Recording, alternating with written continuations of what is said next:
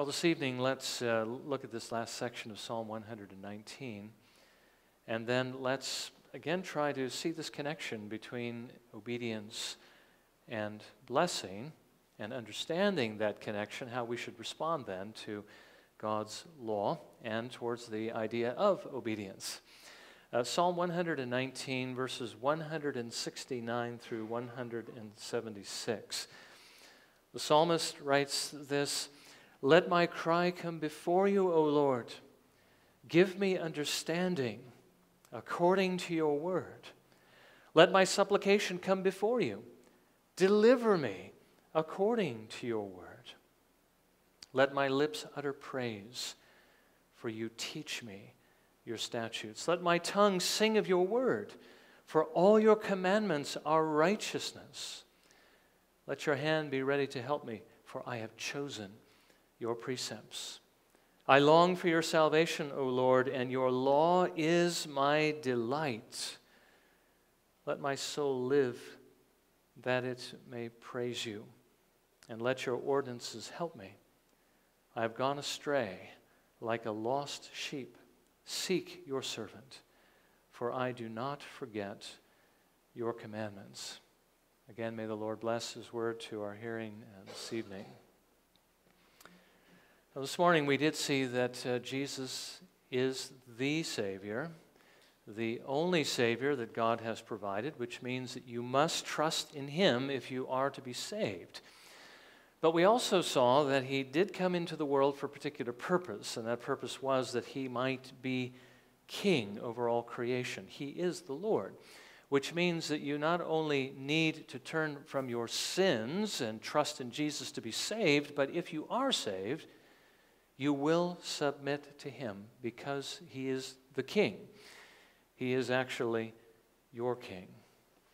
But we've also been reminded by this psalm, as well as the study that we had on Wednesday evening, of the connection that exists between obedience and blessing.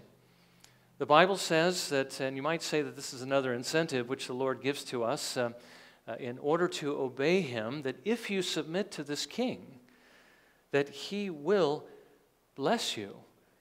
And again, we're going to see portions this evening of some of the things we saw on Wednesday evening. Those blessings are lavish. Those blessings are great. They are things I hope you want. I think all of us do want them.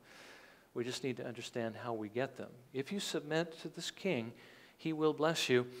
But if you don't, what he will do depends on your relationship with him. If you don't know him, he will bring judgment on you. I mean, that's the reason why people suffer in the world and why people suffer in hell, is when they don't submit to this king, they have to suffer for their crimes against him, because it is a crime not to submit to him. But as we were reminded on Wednesday evening, even if the Lord doesn't punish those who don't submit to him in this life, he will in that life to come. But now as Christians, we don't escape this altogether either, because if you do know him and you don't submit to him, the Lord will still deal with you, but thankfully he'll deal with you as a father to a child. He will discipline you until you obey, because it is good. Now he does this because he is the king, and as a king he rightly demands that you obey him. But again, if you are yours, if you belong to him, it's also because he loves you. And he cares for you. And he knows that obedience is good for you. He knows that sin will injure you, that sin can destroy you, but for his grace. So he will do what is necessary to get you out of your sin. Now, with this in mind, let's take a look at this last section of this psalm to get one final glimpse at the heart of the psalmist. And what I want you to see is basically this, that the psalmist, understanding all of these things, not only wanted to be obedient to the Lord, but he wanted to be as obedient as he possibly could be, because he understood many things, but not the least of which, obedience leads to blessing. So again, I suppose what we would want to say by this is simply this, that we don't want to just squeak by. We don't want to just do, as it were, the bare minimum, so we can still convince ourselves that we belong to the Lord and maybe receive some of his blessings. But the goal is to be as obedient as we possibly can, to be as much like Jesus as we possibly can, to receive as much of God's blessing as we possibly can, so that we might be as useful to the Lord as we possibly can, and not only honor Him in this life, but receive honor from Him in that life which is coming.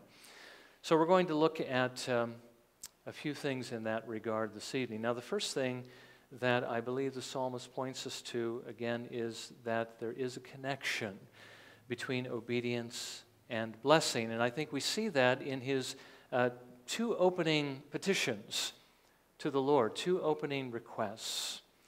First, that he might understand God's word better, and secondly, that the Lord might deliver him according to his promise in verses 169 and 170. He says, "Let my cry come before you, O Lord. Give me understanding according to your word. Let my supplication come before you. Deliver me according to your word."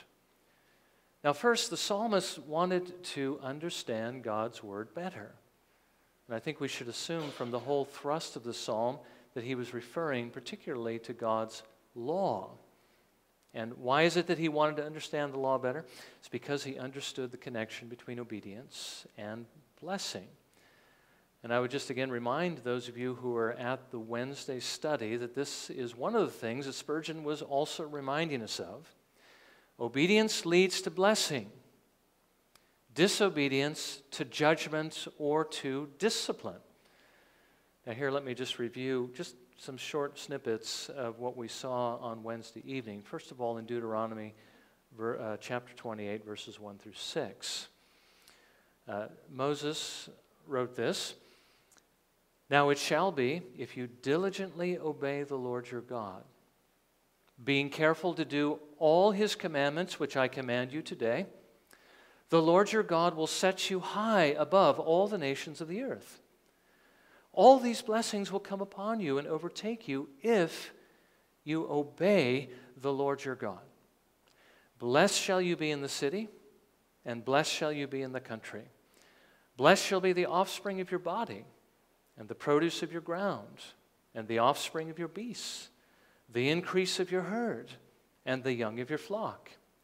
Blessed shall be your basket and your kneading bowl. Blessed shall you be when you come in, and blessed shall you be when you go out."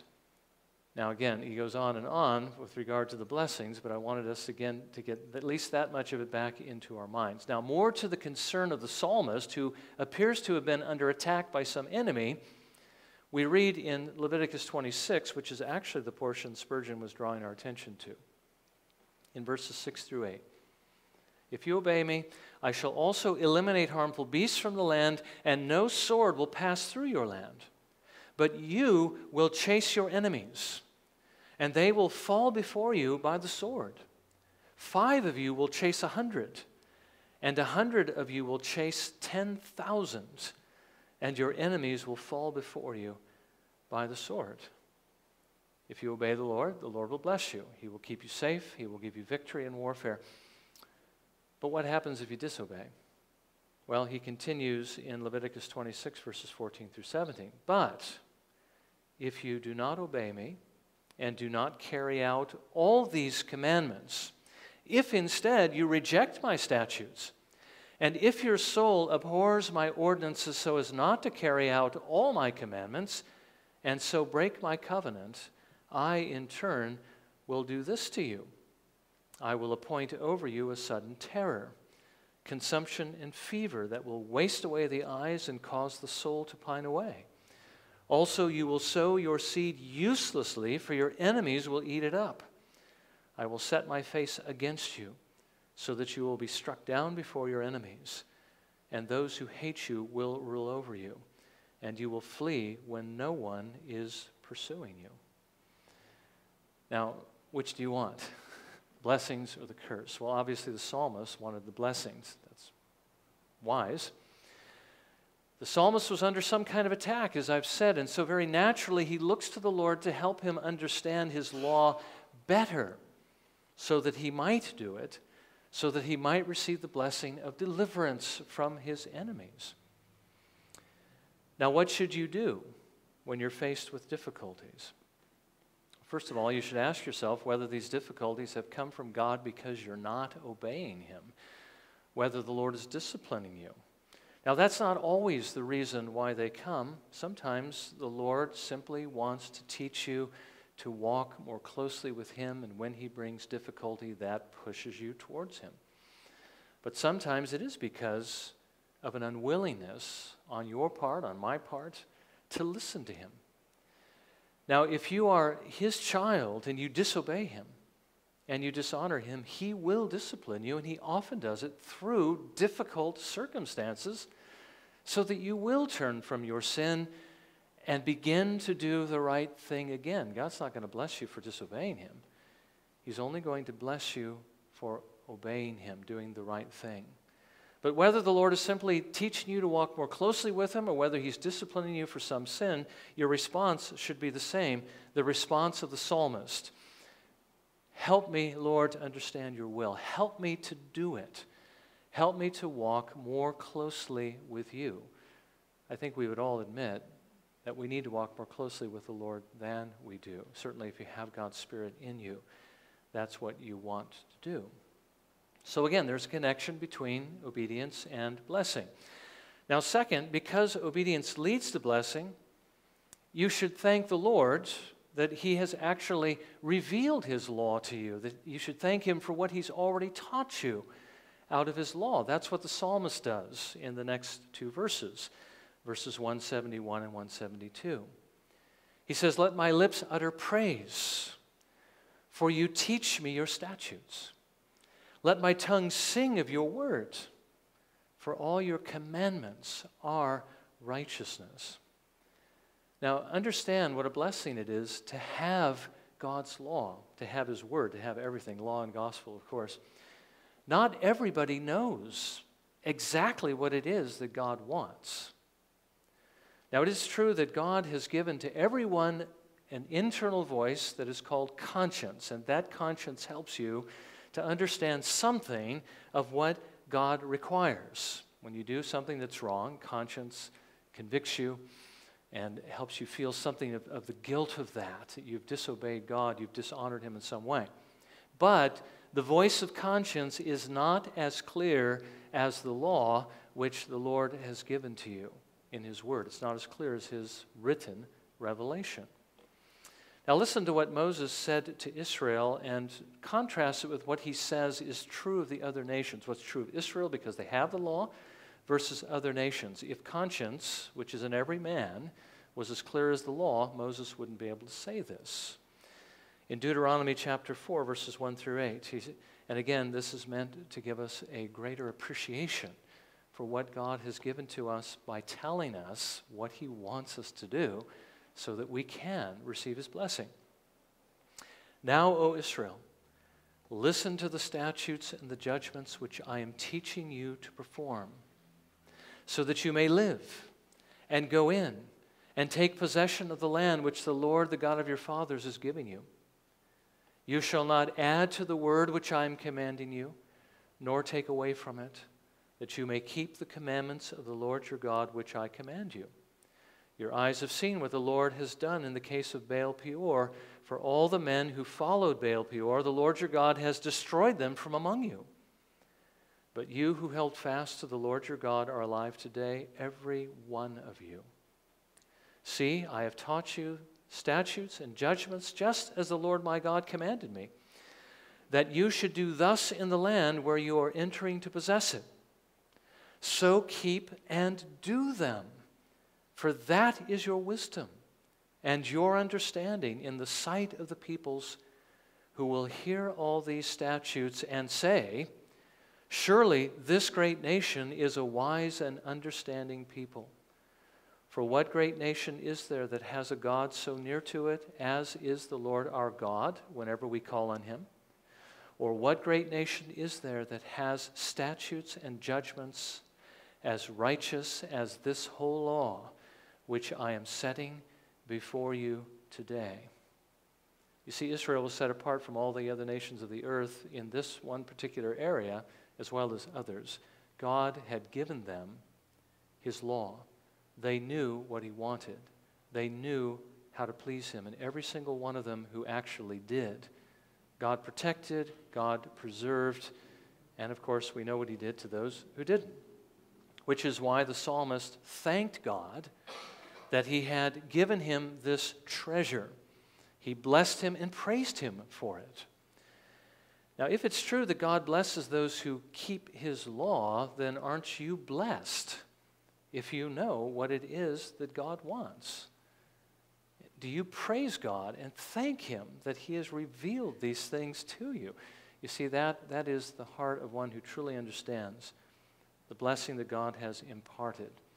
But of course, more importantly, do you do what it is that the Lord has called you to do? Because the law is only a blessing if you actually keep it. If you know what God wants you to do, but you don't do it, then you only become more blamable when you disobey him.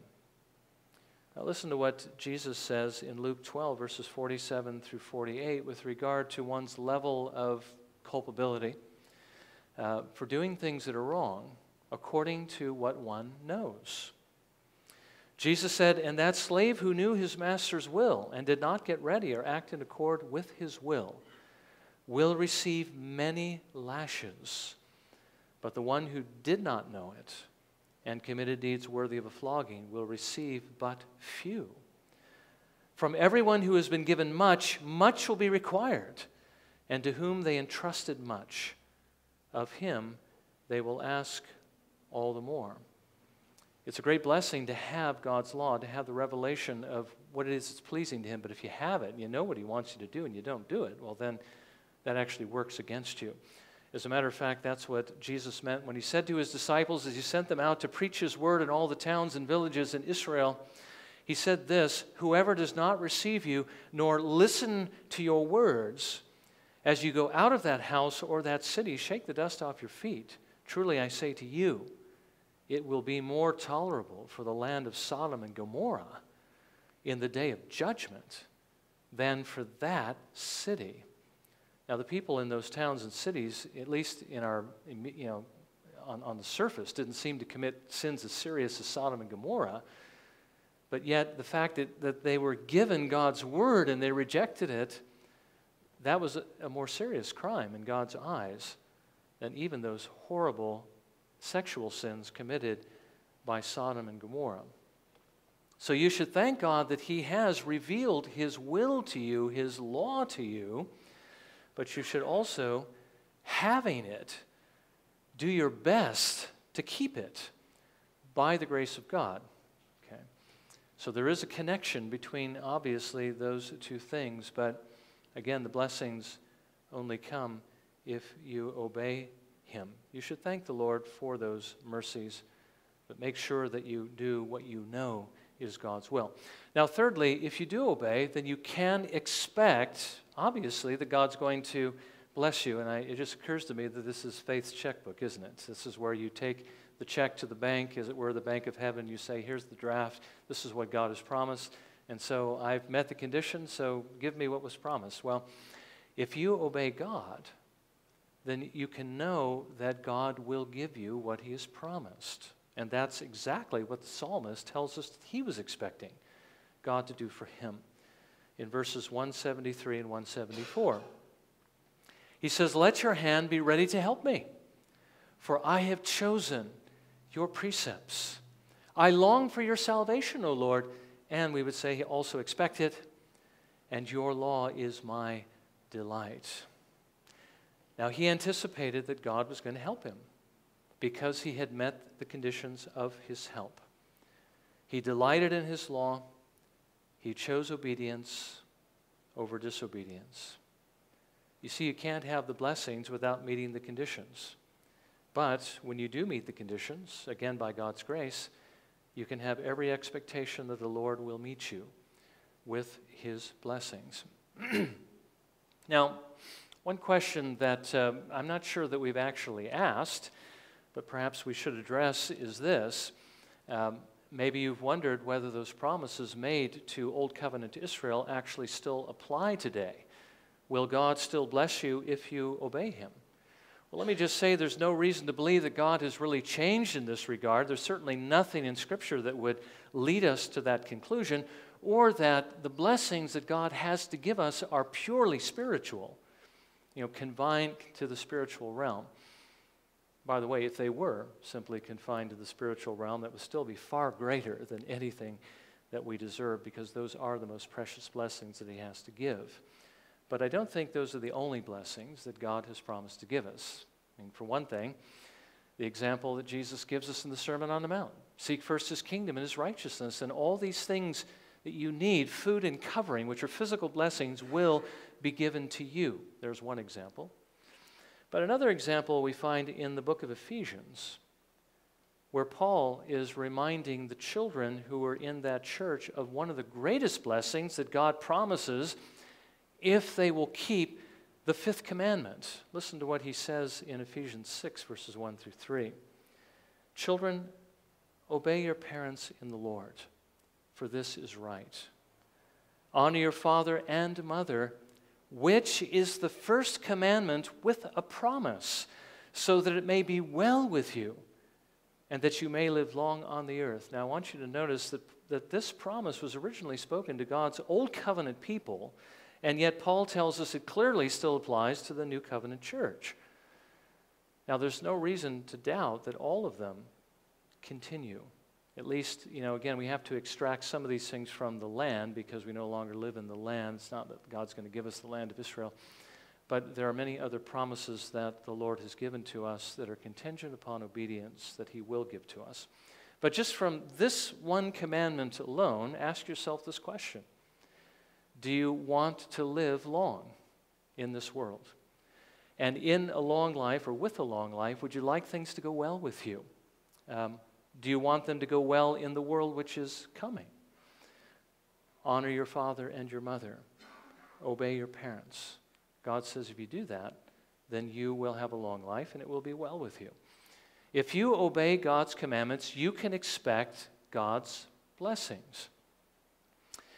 Now finally, knowing that there is a connection between blessing and obedience, one thing you should never be content with is your current level of obedience.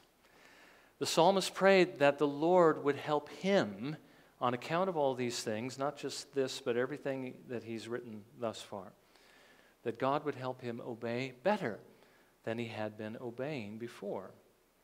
The last two verses he says this, "Let my soul live, that it may praise you, and let your ordinances help me. I have gone astray like a lost sheep. Seek your servant, for I do not forget your commandments." The last thing I would expect the psalmist to say are those words in those last verses, especially, "I've gone astray like a lost sheep," because he's been pleading his obedience throughout the entire psalm. What could he possibly mean by that? Well, I think what he meant was this, that in spite of all his best efforts to serve the Lord and to obey the Lord and to conform as closely as he could to His law, he was still aware of the fact that he was falling short. Now, he hadn't gone completely off the rails. I think we understand that because throughout this psalm we've seen that he delighted in God's law and sought to keep it and expected that God would deliver him on that basis. And yet, he still believed that he didn't measure up. He was asking that the Lord would seek him like a lost sheep from straying and would bring him back in order that he might be more obedient. Now, I think what the psalmist is saying is basically this, that no matter how well you think you're obeying the Lord, or how well you really are obeying the Lord, you never really can obey Him well enough.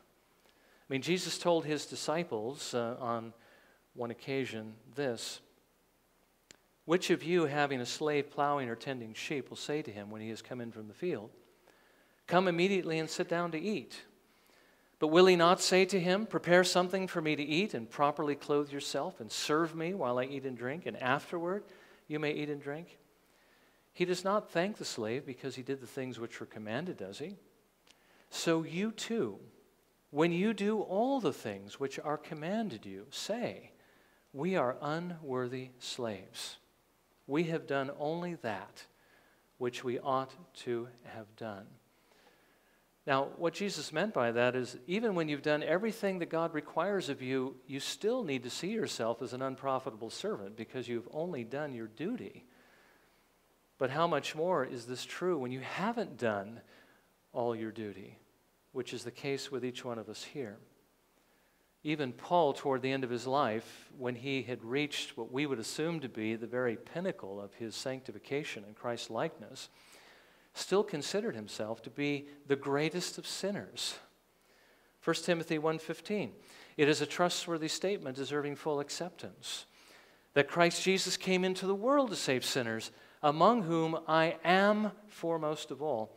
If he had said I was, then we might assume that Paul was reflecting on his past and saying, I know I'm a persecutor of the church, tried to destroy it, God had mercy on me and so forth, and we know that that is true. But he uses the word, the present tense, I am foremost of all. He still saw himself as the greatest of sinners. And I think that tells us something about the work of sanctification, doesn't it? Because the closer we get to God, and actually the more we grow into his likeness, the more we become aware of our shortcomings. It's kind of like, I think I told you about John Frame's diagram that he gave to one of his classes, where he draws a circle and he says, this is your knowledge, okay? This is how much you know, this little circle right here. Well, when you only know a little, you're only aware of just a little bit that you don't know, where your knowledge comes in contact with the things you don't know. But as your knowledge expands, it comes in contact with more knowledge, and the more you learn, the more you understand you don't know. So when you only know a little bit, you think you know a lot. And when you know a lot, you realize how little you know. Well, the same thing is true with regard to righteousness, isn't it? When you think you know what God requires and your knowledge is only small, you think you've had it made. I mean, you're like Jesus. There was a time in my foolishness where I thought, it wouldn't be that hard to live like Jesus, to be just like him. And yet, the more I learn, the more I realize how difficult it is and impossible. Even with the grace of God, we cannot become exactly like him. And we won't until we leave this world. Well, the Apostle Paul realized that, and the holier he became, the more like Jesus he became, the more he understood, the more he realized how far short he fell, the more he realized that he was the greatest of sinners. So you and I are never going to arrive while we're in this world. There's always going to be room then for improvement. We read in Philippians chapter 3 that Paul didn't think that he had made it, but he continued to press forward to lay hold of that for which Jesus Christ had laid hold of him, and he encouraged the Philippians to do the same. And the Lord is telling us that's what we need to do. This is the kind of attitude the Lord wants you to have. He wants you to strive for perfection. Your goal shouldn't be, as I said before, just to try to get away with as much as you can and still make it to heaven, but to see how closely you can walk with the Lord, how closely you can resemble him, how useful you can be to him in this life before you leave this world. That is the goal of the Christian life. Now, again, because the Spirit lives in your hearts, this is what you should desire to do. But Jonathan Edwards reminds us that even if there were no blessings for obedience, because the Spirit is in our hearts, we would still do it. Even if there were no connection between blessing and obedience, because the Spirit of God is in you and gives you that desire. But how much more should we want to obey the Lord when he has not only given us the desire, but also has put this incentive in front of us? If you obey me, I will bless you every way you turn. Everything you put your hands to will prosper. Well, understanding all of these things in closing, let me just remind you briefly how you can be more obedient. Now, this is assuming that you're a believer, because if you're not a believer, you can't do what the Lord calls you to do, and nothing you do is going to be pleasing to him at all, because you have no love in your heart for him, no desire to give him glory.